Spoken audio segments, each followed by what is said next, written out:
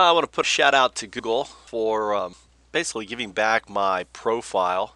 It was actually suspended, or it was, because of my naming. And, you know, and I'm actually not on LinkedIn because they don't allow me to go by my naming. But I'm glad to see Google had the hindsight. I'm Foundups, Michael Trout, CEO on TechCrunch. This is what I go by. Foundups, we crowdsource our business. You know, it's about my Foundup. It's not about me. Just so you know who's talking about Foundups, it is me. So I want to just say thanks again for Google for fixing my profile. I'll probably go back to Google Plus now. Now that my profile has been accepted, I'll go and sign up for Google Plus again. But I just want to say thank you. So what I want to do is basically talk about Foundups, and here we are on um, LinkedIn. If I can grab the side here, go down a little bit. No, maybe I have to redo this again. And basically, my attitude is I'm bootstrapping, and it's really pointless to launch your own website. You got to pay money for that. It's got to pay money. And not only that, everyone who's anyone is on LinkedIn. So why have them leave and go outside of LinkedIn to find out who you are? And what's really beautiful about LinkedIn is you can have the team, except for I'm not here because I'm being blacked on LinkedIn because I have some crowdsourcing hacks that pissed them off, and I've also made some blogs that obviously pissed them off, and they're not reactivating my account.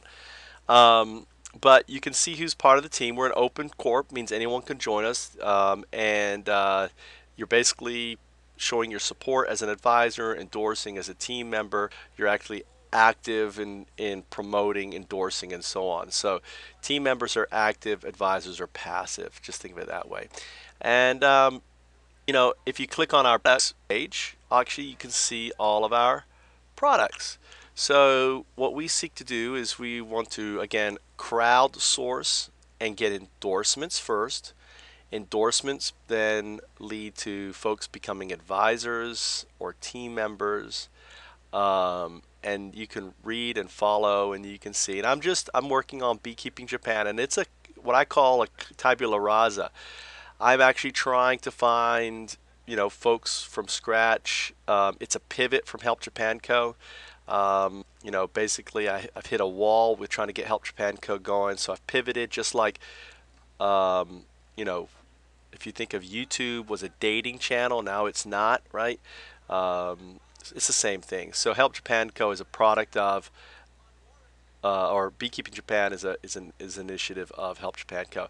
If I can get Beekeeping Japan going and I incorporate it, it's going to be incorporated as Help Japan Co. Right? It's going to be a project of Help Japan Co. is going to be the Japanese parent company. So with that said, you can actually go into Help Japan Co. and you can see what the page should look like. And this is basically your Foundup. We do everything within LinkedIn. Here is a link to the fan site. Okay, right here. You click on here, and it takes you to here. And you can actually click on the video, and that's our video deck, something that I've trademarked, and it's really cool. It's kind of a business plan within it, and we use annotations and other videos to basically expand.